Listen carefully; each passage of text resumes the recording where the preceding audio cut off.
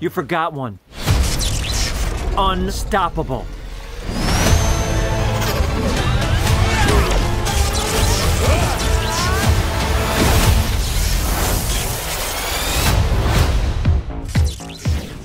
When I got into it, no one was quite sure about what I was doing, choosing Sonic as my next project, but there was something sweet about it. There was something really kind of touching and lovely about this, you know, adolescent type character that's just coming into his power and enjoying all the wonderful, stupid things that are in our culture and the pop culture, and you know, just really loving the planet like none of us do anymore. It was such a joy to be a part of the film last time, and just the journey that the character has taken. Yeah, I was over the moon. I get to do action.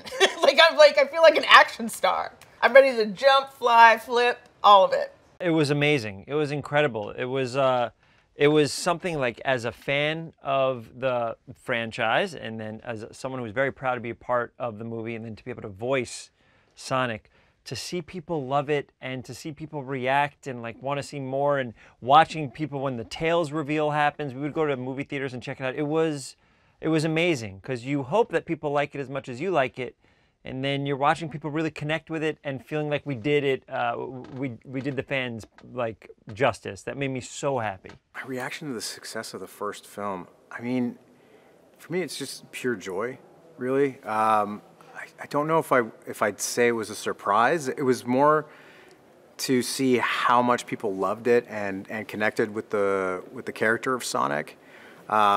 And I know with like my generation coming up, it was Sonic on the Sega Genesis, and you know, something that totally escaped me is like my generation now has kids, and those kids are introduced to like a new generation of Sonic and the cartoons and new games and everything. I was able to be the juxtaposition of that, the old guard, the people that are taking us down the tubes into a, you know, a virtual world that we can no longer control. You know, I'm Robotnik. I am the controller.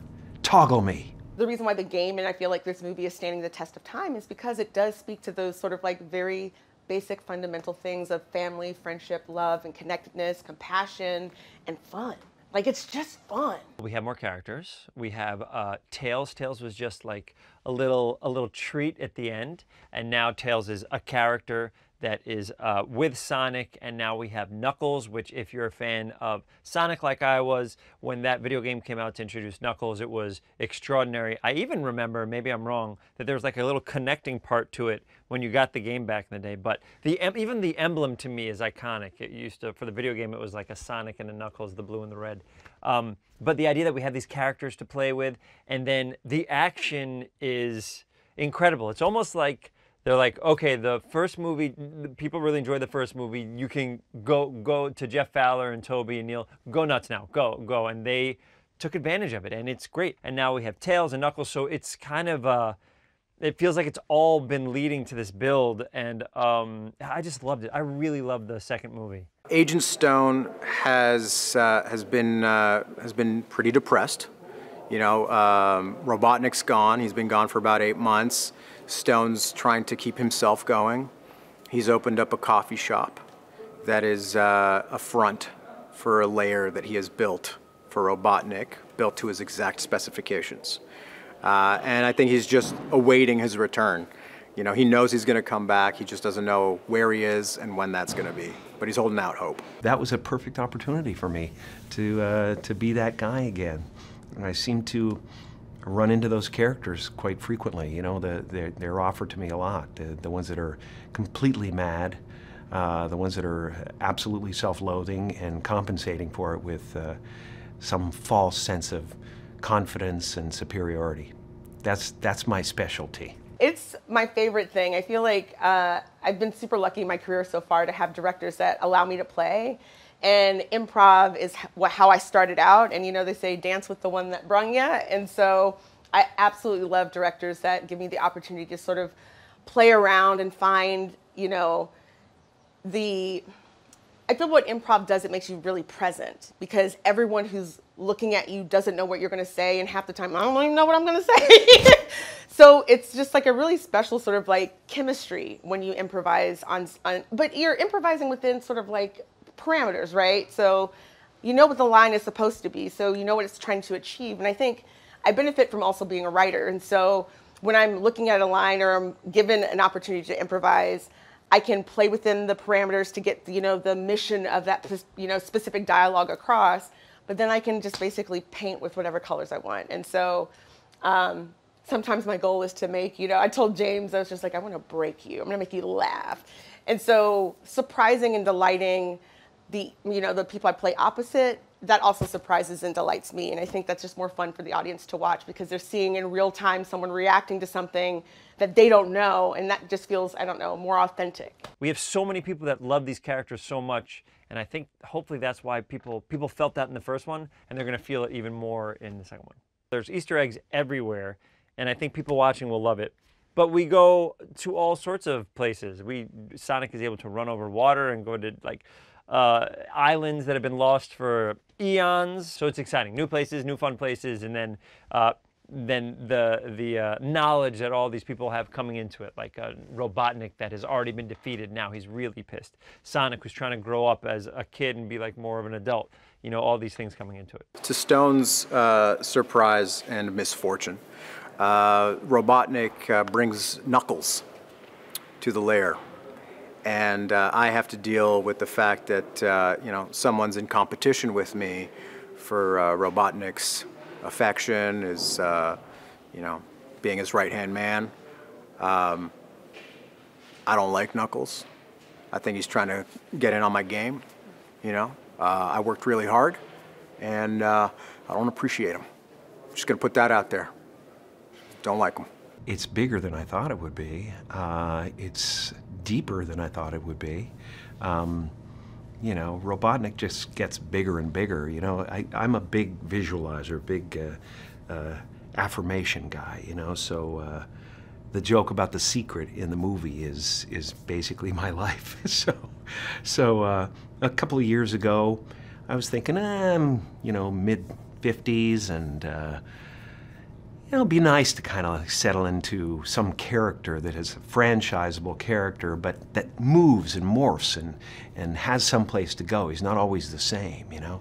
And what happened was Robotnik, who is constantly becoming more and more of an ego, and more and more bitter about not somehow being able to control these puny minds that always seem to get the better of him. The way that we had played Sonic at the beginning is he is this kid with a lot of energy, and he wants people to like him, but at the beginning he really didn't have anybody. Now he has this wonderful family, and he has this town that kind of enjoys who he is. And now it's a matter of, like any other kid, he's growing up, he's looking for his identity, he's looking for people that he can hang around with that don't feel like parents, your group of humans. So I think it's really fun to follow it, because for people like myself or any other people growing up when you're kids, you're really trying to find like the people you like to have fun with, people that are creative the way you're creative, that are unique, that are weird, that are silly. And it's Sonic trying to find that for him. We got that in the first movie, just that fish out of water, trying to find your place in the world. And I think that's something that everybody can identify with, you know, if not now, at some point in your life, you've experienced that. I've experienced it, you know what I mean? Like, for me, it was more of moving around a lot as a kid, and, you know, not being really in the popular kids groups and stuff. I got picked on quite a bit, so it was like a long search of where do I fit in, what's my place in this world, and fortunately I found acting, and you know, a story like that really hits home for me, and I think for a lot of people, like I said. You know, I think that's what life is you try to find your place, and hopefully you find, you know, what you're meant to do and what your dreams are and what your passions are, and, you know, at least a few people in your bubble that are tight and have the same values that you do, and help raise you up. Well, first he's got to get even. You know, every supervillain has to get even to begin with. They all start out with a chip on their shoulder. Some reason they've got to use their history of abuse to become the abuser. And so vengeance is number one. Number two, of course, total world domination and the enslavement of mankind. That's one of his items on the bucket list. We're seeing more of the characters now come to life. You know, we're seeing the war between the characters, you know, that were in the video game. And of course, Robotnik will always be the, you know, monolithic beast of need and hatred. But you know, it's wonderful to see all the other characters come to life, you know, and the relationship between Tom and Sonic gets stronger.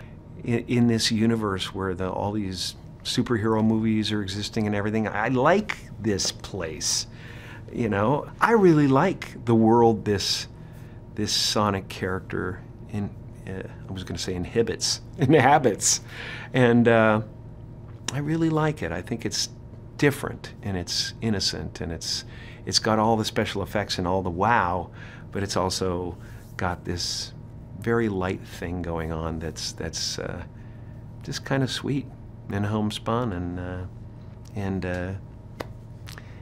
the idea, you know, I sound corny, but the idea of families hanging out together and watching the movie and the adults having something that they can take away from it and enjoy my performance as you know, I'm always saying three things at once. But, you know, that means a lot to me. You know, the first movie came out, had a short stint in the theaters, very successful, but then COVID hit, and it was a very important movie to people and families that they could watch together during that time, and I love that. That makes me really happy. You forgot one. Unstoppable.